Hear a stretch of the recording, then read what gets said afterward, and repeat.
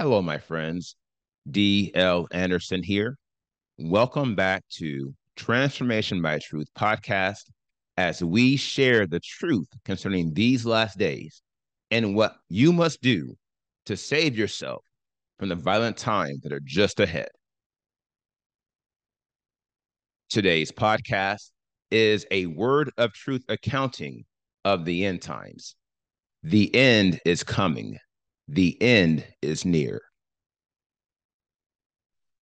Today's podcast is entitled End Times 3:13, a deep dive into lawlessness, part 3, the 25 degrees of instability. The podcast objectives are provide a definition for spiritual instability, reveal the end goal for every child of Elohim, and analyze the 25 degrees associated with spiritual instability. This lesson contains timelines and other visuals. Therefore, if you are listening to the podcast, I advise you to watch the video version on our website or YouTube, or request a PDF of the lesson so you can add the visual effect. Whence we achieve spiritual balance.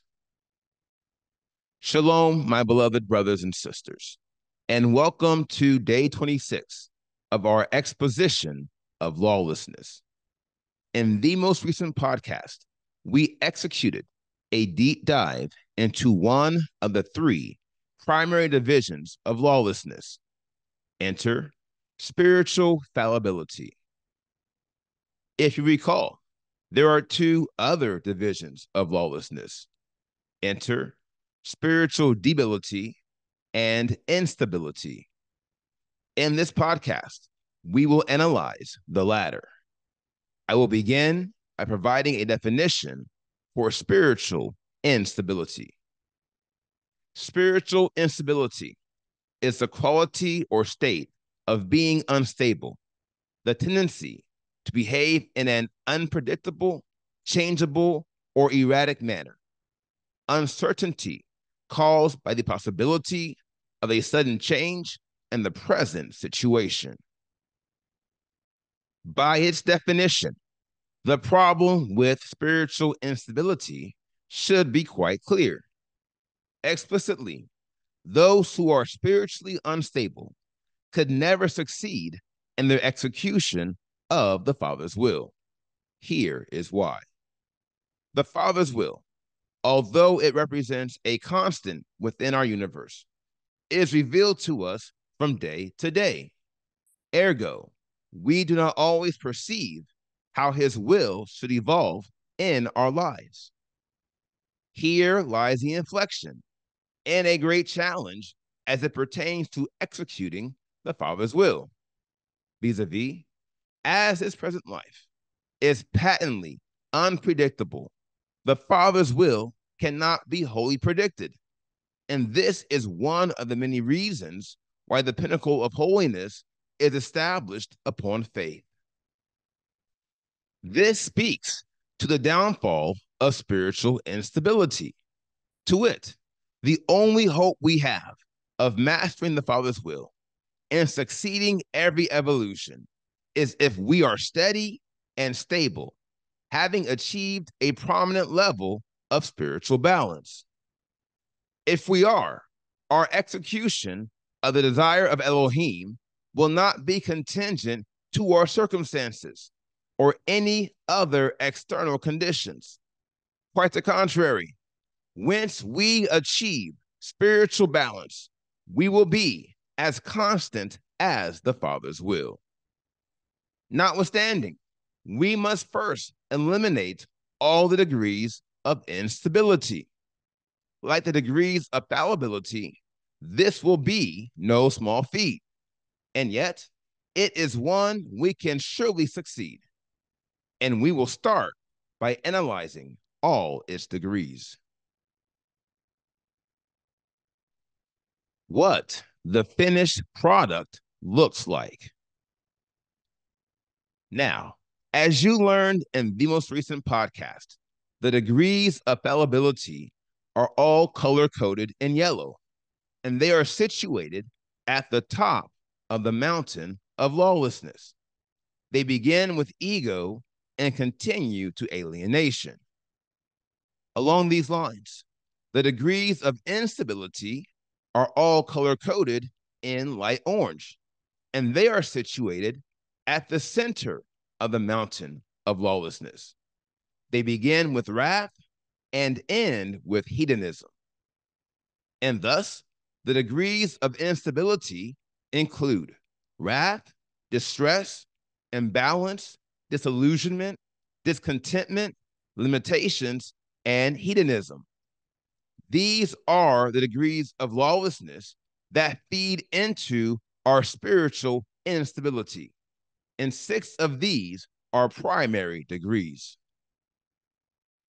Now, as you would expect, the same principles governing the degrees of fallibility are applied to the degrees of instability. To wit, the 4 levels are core diseases, and the 3 intervals are primary symptoms.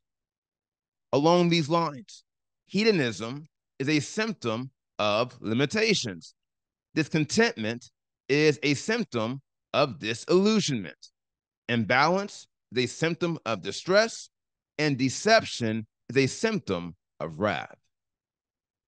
Now, as it pertains to deception, you can see that it is a force that evolves from our ego, and it continues all the way down the mountain of lawlessness. And it concludes with the spiritual stronghold that governs them all. Notwithstanding, because deception does its greatest damage against our knowledge of the Father's will, it is primarily associated with the degrees of spiritual debility. And thus, we will analyze it in greater detail in the next podcast. Now, as for the remaining degrees of instability, it should be clear how these all prevent us from achieving spiritual balance. And in doing so, they further prevent us from being used by Elohim. Here is why. Unlike man, Yahuwah will not use an unstable, unproven resource to carry out his will, which is why his will, in the end and after all, will be done in the earth as it is in the heavens. 2 Timothy 3:16-17 is revealing. All scripture is breathed out by Elohim and profitable for teaching, for reproof, for setting straight, for instruction in righteousness, that the man of Elohim might be perfect, thoroughly furnished for every good work. Here again, this is the end goal for every child of Elohim. It is what the finished product looks like, vis-a-vis the spiritual image and likeness of Yahushua Messiah, the perfect man. Remember that as we go through these lessons on lawlessness, for we will never be saved if we fail to complete the work before us, and we become a finished product in the spirit. 25 degrees of instability.